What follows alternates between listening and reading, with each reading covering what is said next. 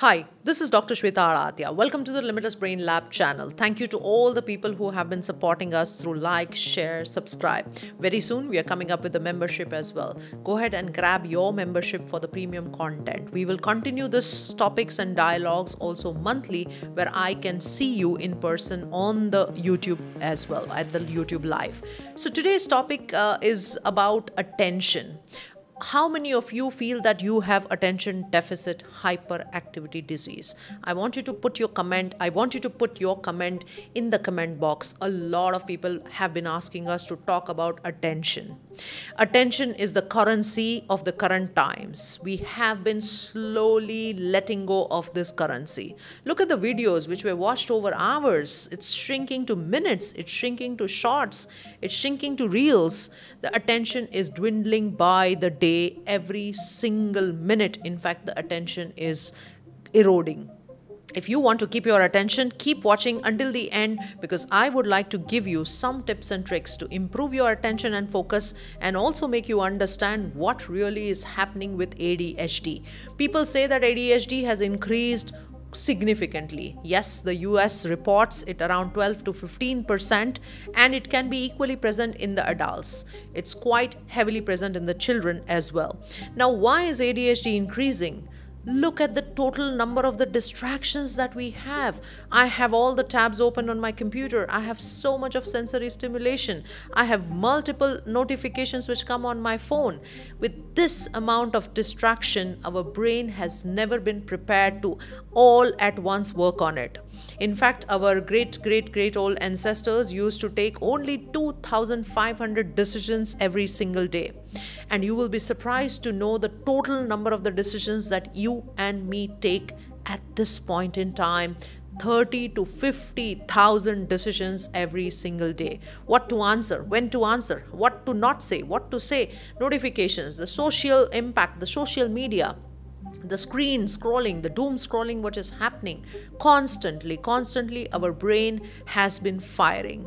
There is sensory overload. The brain is continuously visualizing, continuously having the hearing inputs. The constant work of the brain is making it deficient in attention. ADHD is a spectrum. It is a wide variety of problems. In fact, the latest DSM manual also describes 7 different types of the attention deficit. There is a limbic variant, there is a ring of fire variant, there is inattentive, there is hyperactive variant. Essentially, the moral for each of it is you cannot focus for a long period. You cannot complete your task. You often procrastinate. You try to do a lot of things all at once and nothing happens right. You want to complete a task, but the motivation is lacking. Your learning is a problem. Memory can get into a problem, because for memory, the first thing is you have to attend. So when you are struggling with the focus, when you are struggling with memory, also impulsivity, you cannot hold yourself. You want to quickly answer. You want to quickly jump the queue. All these are indicators of attention deficit hyperactivity disease. If you want to figure out, are you suffering from one of these? We have put up a free version of evaluation for self. It's always best if we are able to give it to our friends as well, because there will be also better judges of our personalities. Now, the question is, what can we do about it? How to improve the focus? How to improve the attention? The very first thing that I am going to talk about in this is understanding that in this current era and time where we are bombarded with sensations, prioritizing your purpose is the key. Always sticking to that purpose. All the prioritized task for that purpose is the number one thing. But let me tell you 3 important things which you can do, because that is how the brain's wiring happens. The very first thing is clarity of that purpose. What do I want out of life? What do I want out of project? What do I want to achieve? Very clearly and crystally you need to write. You need to use the peak focus of 25 to 28 minutes, which one person can attend. That is what Pomodoro technique also states. You put in a timer, 25 minutes, and then take a break, because that break will reboot your system and you can refocus and re-attend. In fact, the third important task is that you can also, before you are trying to attend to anything, be removing all the distractions. If your computer has multiple tabs, please shut it down. If your phone has notifications, shut it down. Because the moment you're off focus, it takes another 20 to 30 minutes to bring you onto the focus. All of you have seen this. Suddenly, there's a notification on the email. You lost the track of what you were doing. Getting back to that can become a big problem. Doing Bhramari, I have been a big proponent of a very simple pranayama called Bhramari. It is also called humming bee. In fact, I am a faculty at American Academy of Yoga Medicine, where we also train the master's student to understand the power of this pranayama. It's a very significant power that this pranayama holds, called the humming bee. When you are doing multiple 3 to 4 quality humming bee every single day, your gamma, the super brain wave, improves. Your attention and focus improves, and you also feel relaxed at the same time. So people suffering from ADHD must practice is this humming bee practice. 3 to 4 cycles every single day. What else should you do to avoid this attentional excitation trap that we are in? Everybody is seeking attention.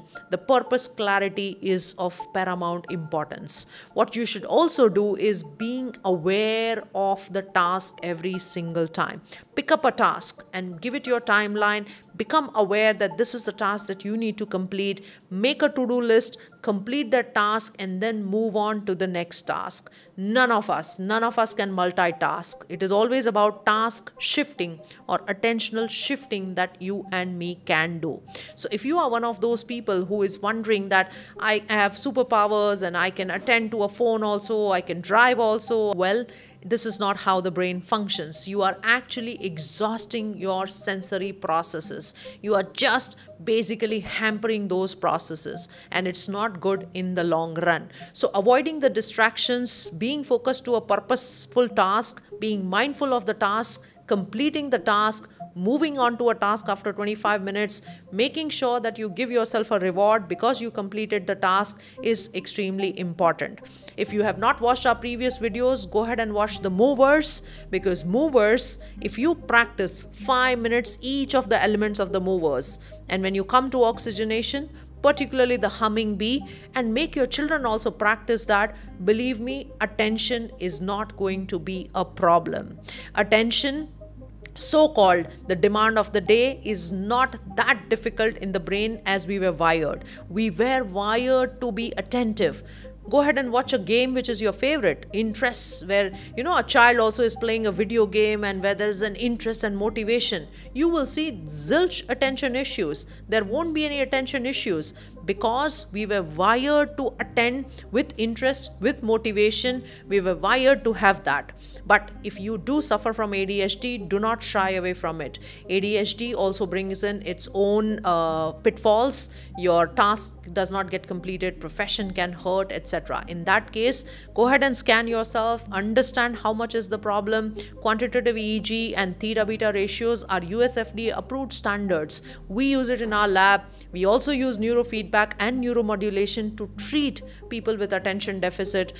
Do not shy away if you have to use a stimulant. There are many natural stimulants also available in the market. Go ahead and seek help because you want to do the best in your life, and we help you get that as well. So signing off, Dr. Sweta Adatia. Please be with us, write to us, and this is at the Limitless Brain Lab. Do you want to manifest a dream life, a dream car, amazing relationship? Do you want to manifest your profession where you are at the top? Well, people say manifestation is manipulation, manifestation is not possible. Believe me, from the point of view of neuroscience, it is just reframing the mindset from the poverty mindset to the abundance mindset. There are steps to it. There is a way in which you can do that. And this particular neuroscience manifestation course is one of the popular courses which we are doing right now. And I will bring you some fascinating facts. And if you do practice consistently over a period of time, I guarantee manifestation is not just possible, it is very easily doable. So join me on this course of the Neuromanifestation module where I meet all of you and together we live a beautiful, amazing, happy and abundant life.